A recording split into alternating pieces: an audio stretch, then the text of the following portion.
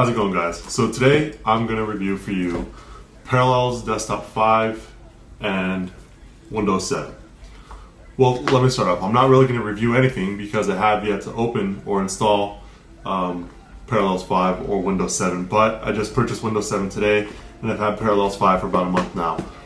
What Parallels 5 is, it's a program that allows you to simultaneously run multiple operating systems without rebooting your machine. In my case, I'll be running Mac OS X and Windows 7. Now, some of you are probably wondering why are you wanting to run Mac OS X or Windows 7 on Mac OS X. Well, there's a language that I need to learn for my job, and the online program that I use to learn that language, I have to use Windows 7, or I have to use a Windows operating system.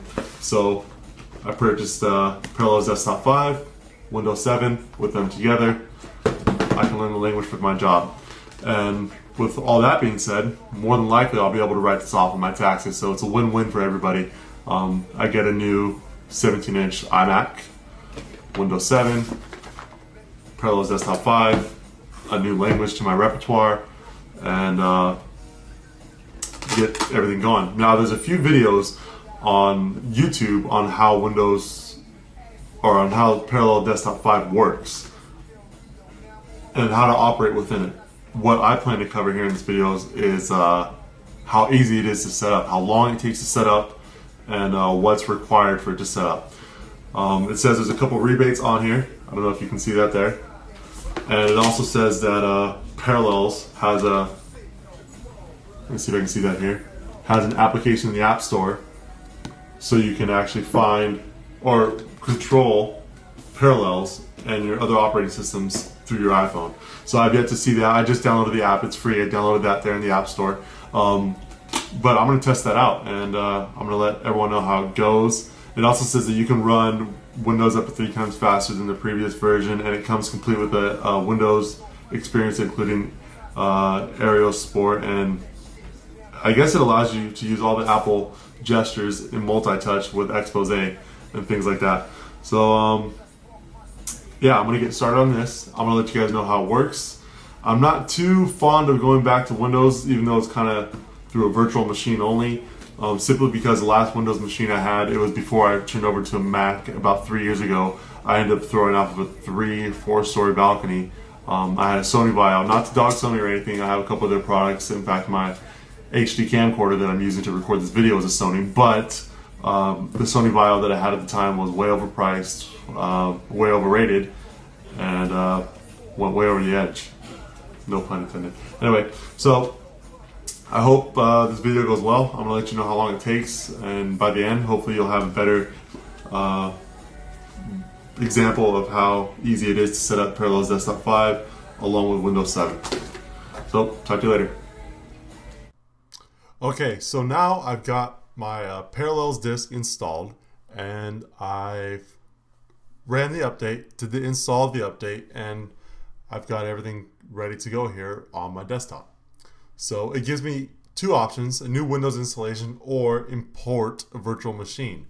Well, I don't have a virtual machine yet, so I'm going to do the new Windows installation and see how this goes. Alright, so now I'm going to select the operating system, which is going to be through the hard drive. So I'm going to go ahead and click continue. And I'm going to be using Windows 7, so click continue. And I'm going to do a typical install. I don't need Express or custom. I'm going to just do a normal typical install. So you know, Express is kind of a light version. Custom, in case you want to get more refined into what kind of virtual machine you're going to put. I'm just going to go with the typical install here. So I think that's what I'll click. And now I need to name the virtual machine. I'm going to leave it as Windows 7, but I am going to check to let other users access this virtual machine. The reason for that is, well, I have other users on my 27-inch iMac. Yes, I'm sorry. I know earlier in the video I said there's a 17-inch iMac. I don't have one. I don't have a special iMac, in case you're crazy. I just messed up. So let's hit create, which was pretty fast when this took to create the virtual machine. I was kind of worried because the bar, the little progress bar, went too fast. But all it was really doing at this point was creating a virtual machine so you can install Windows on it. And I'm going to insert my Windows disk now. And here I have Windows booting up through the virtual machine. Now, one thing I really do like about Parallels Desktop 5 as opposed to Boot Camp or VM firmware is, well, Parallels, you can do what it says, what its name is. You can run it parallel with the other operating systems you have. Boot Camp, there's nothing wrong with Boot Camp. That's the default software that comes with Mac OS 10 or Snow Leopard, which happens to be an upgrade of Mac OS 10. But I don't want to have to reboot my computer every time I want to use a different operating system. So I chose to go and pay 80 bucks and purchase Parallels Desktop 5. Now it says it has a $40 rebate, and there's another card inside the actual product that says it has another $20 rebate. So hopefully, if I'm able to cash in on these rebates in time, then I can get this for, well, about 20 bucks if you really want to get down to crunchy numbers. But yeah, that's the real reason why I chose to go with Parallels 5. Everything you're seeing here is going pretty much live here. I didn't really cut any video out of this. The only video I've cut was little things that I was doing with the mouse or kind of reading along the screen that things you guys didn't really need to see. Okay, so here we go. My Windows is starting finally, which is pretty good. In all, this probably took about 30 minutes for this whole install. And we're starting Windows here. And okay, so now it lets me select my language, my time and currency format, and the keyboard input, which all of it's going to remain US because that happens to be where I am right now anyway.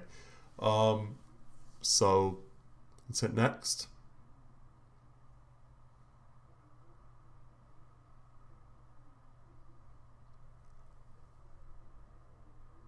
And now we're going to hit install now. Okay, so now it asks what type of installation do I want to do. I'm going to do a custom installation because I'm not upgrading from anything. And it's going to allot me 64 gigabytes, which is plenty. I have a 1 terabyte hard drive. I don't need anything bigger. So we're going to click 64 gigabytes, hit next. And now what this is going to do is going to write all the files. And as you can see, it says that's all the information we need right now. Your computer will be restarting several times during the installation. One thing I didn't know while I was actually going through this installation is that it's not going to restart your actual computer. It's going to restart the virtual machine. I found this out by walking in on it a couple times while I was waiting for it to write the files or expand the Windows files. But yes, it will only really restart the virtual machine, which is, to be honest, something I didn't know and I didn't really think of at the time, I guess. So once it's done expanding all these files and installing the features and upgrades and all the other hoopla, I guess, we'll go on.